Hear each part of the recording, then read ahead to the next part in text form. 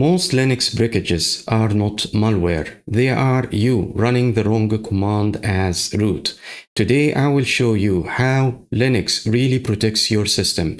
Users, groups, sudo, passwords, tuning profiles, and how to decide which process gets the CPU first. I will use real commands with real outputs. If you have ever typed sudo and prayed, stay with me. In Linux, a user is not just a name, it's a security identity. The human label is the username, but the kernel cares about numbers, the user ID. Here an example. My user ID is 1000, group ID is 1000. Everything you start, shells, apps, background jobs runs as your user ID. That's how Linux decides what you can read, write, or execute. Files are owned by a user and a group. If you notice here, :3 is the user owner, :4 is the group owner. Processes run as a user too. Username shows in output, but scheduling and permissions rely on the numeric IDs underneath. A group is a team of users sharing access. Each has a name and GID, group ID. Here in this example, group 01 has the users user1, user2, and user3. Primary group, one per user. New files use this group by default. Supplementary groups, extras that grant more access. When we run the command ID against the user1, we can see that this user can read files allowed to any of these groups, user1, wheel, and group 01. Root, user ID 0, can do anything. That's powerful and dangerous. Best practice, work as a normal user. Elevate only when needed. SU space dash space username, switch user needs that user's password unless you are root. SU space dash full root login shell loads root's environment. Sudo space command, run one command as root, authenticate with your password, and it is logged. In the first example, I use the command sudo to run user mode to lock the user2. Then I switch it to user3 and I run the command sudo tail/var/log/secure. User3 is not in the sudoers file. This incident will be reported. Sudo -i root login shell, sudo -s root shell without login scripts. Save sudo configuration. Always edit with vi sudo command. Let's see some examples. Give full root via group, the first one, per user, specific command as another user, and passwordless for automation only. Handle with care. To create a user, use the command user_add space and the username. To give a password to the created user, use the command passwd space username. Defaults live in /etc/login.diffs. User ID ranges, aging rules. On modern systems, regular users start at user ID greater than 1000 unless you specify -u. To modify an existing user, we use the command usermod. Here in the first example, we give a full name for the username. If we want to change the shell used by the username, we use -s and the path to the shell, -g small, to specify the primary group for the user. When using -a, G capital is critical because if you didn't add the letter small a, it will wipe out all the existing groups that user is a member of. Usermod -l capital and the username to lock the user. The user will not be able to log in anymore. To unlock the user, we use -u capital. Deleting users and avoid data leaks. When using the command userdel space username, that command leaves home directory. Files now owned by old user ID number. When using userdel space -r small space the username, removes account plus home directory. From time to time, try to run this command to find any files on your system which is not owned by any existing user or group. If you delete without -r small and later another user gets the same user ID, they inherit those files. Many organizations lock accounts instead of deleting to avoid that. Password policy and /etc/shadow. Why /etc/shadow exists? Long ago, password hashes lived in /etc/passwd, which every user can read. Attackers could copy those hashes and try dictionary attacks offline. Linux moved hashes to /etc/shadow, readable only by root, so normal users cannot grab them. The /etc/passwd file, user account data is stored in that file.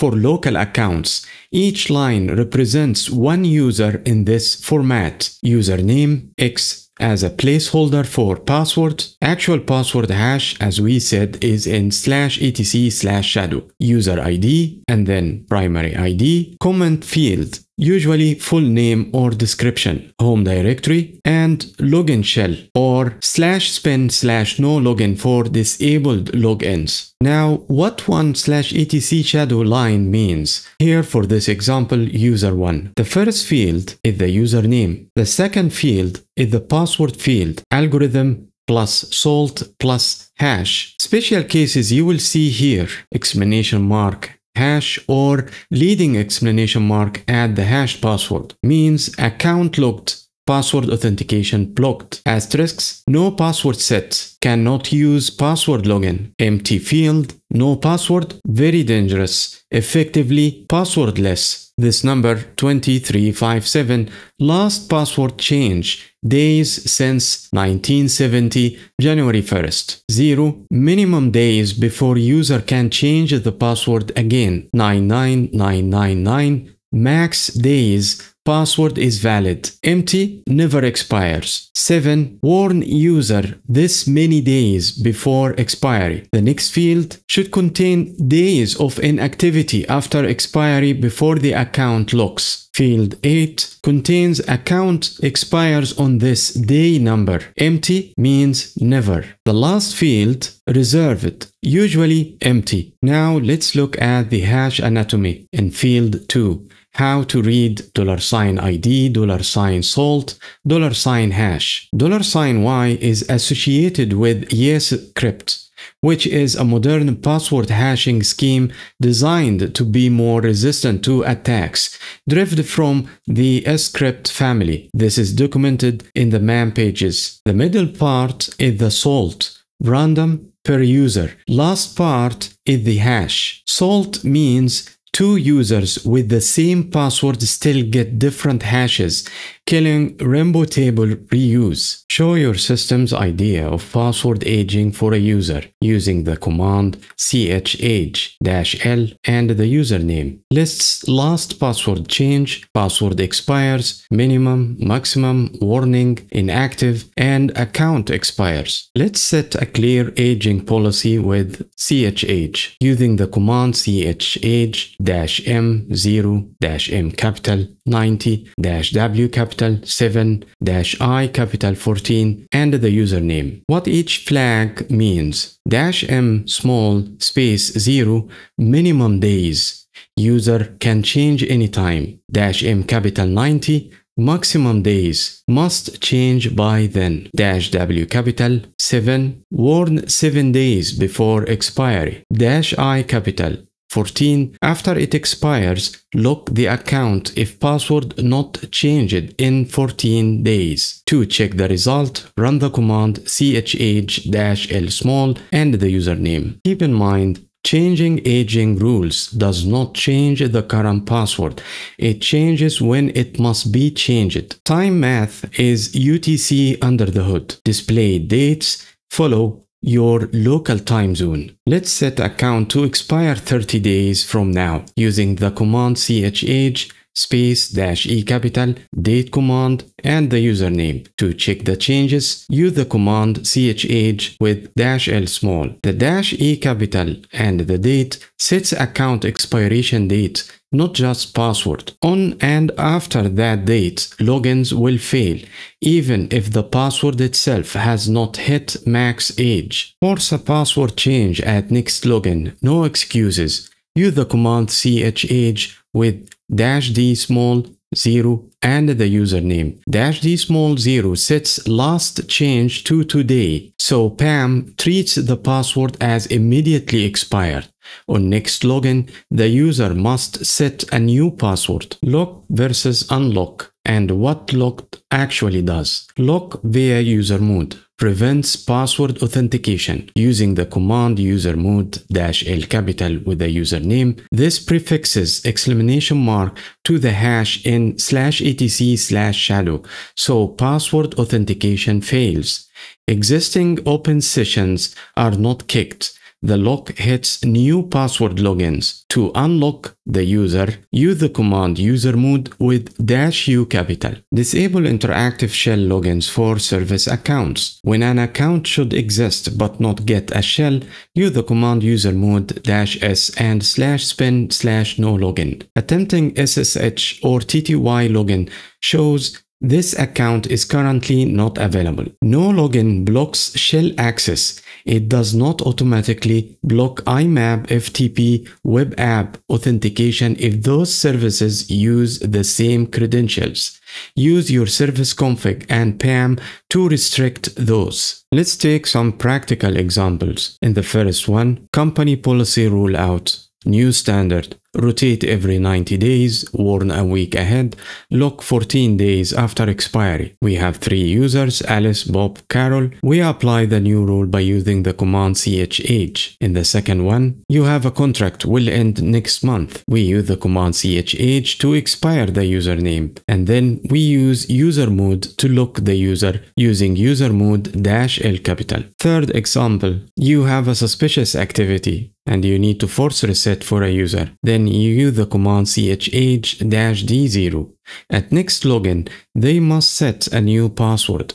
Review sudo logs meanwhile. To create service account with no shell, use the command useradd with the arguments -r and -s. -r to create a system account, -s to specify there is no shell using no login, -m capital means no home. For more details, grab the PDF copy. It has all the info we covered in this video and more.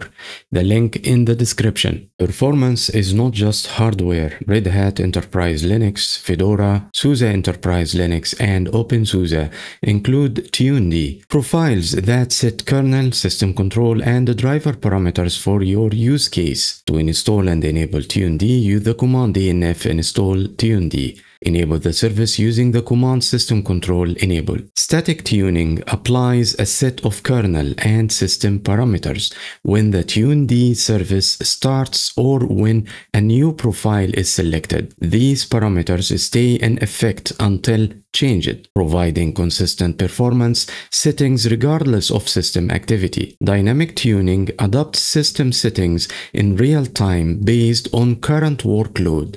The tuned-d daemon continuously monitors components such as CPU, storage, and network, then adjusts parameters to improve performance under load or reduce power usage when idle. To enable dynamic tuning, open the file /etc/tuned/tuned-main.conf and make sure these variables have these values: dynamic_tuning = 1 and update interval = 10. To pick a profile for your use case, use the command tuned-adm list. To check what is the recommendation from tuned-d, use the command tuned-adm recommend. And then to set the profile, use the command tuned-adm profile. To check what is the active profile right now, use the command tuned-adm active. Common profiles balanced, safe default, power save, battery first, throughput performance, maximum I/O and CPU throughput, latency performance, network latency, snappy response, no mercy on power, network throughput, saturate network cards, desktop quicker user interface, virtual guest or virtual host, VMs or hypervisors. To create or override profiles in /etc/tuned, not /usr/lib/tuned. To turn off tuning, use the command tuned-adm off. And to check the status, run the command tuned-adm active. You should see no current active profile. Ever started a build and your desktop stuttered? Fix it with nice and Renice. To see priority and nice in top command, PR:, priority, mapped value, NI:, nice value, -20, higher priority, 19, lower. Real-time tasks display special PR values. Normal tasks show PR around 20, with nice reflecting the user visible adjustment. Real-time processes do not have nice values. NI appears as dash. You can use the command PS to list the running processes and tasks on your system to see the priority value and nice. Start a job at lower priority. This command will inherit nice = 0. We nice the command, it will add +10 to the nice value. We can pass an explicit value to the nice by using -n and the value. To adjust a running process, use the command renice. Keep in mind, root can decrease nice value and raise priority. Normal users can only increase nice on their processes. In top command, press R and enter the PID that you want to change the nice value for it. And remember, as a regular user, you can only increase the value. So here we can enter 20 and the nice value change it. On idle systems, priorities do not matter much. Under load, lower nice wins time first, but CFS or completely fair scheduler still shares fairly. CFS is the default Linux process scheduler for normal, non-real-time tasks. Its job is to share CPU time fairly among all runnable processes, based on how much CPU time they have already used, their nice values, and other factors. If this clarified users, groups, and performance for you, drop a comment, like, share, and subscribe for deep dive Linux that's actually practical. See you in the next one, and thanks for watching.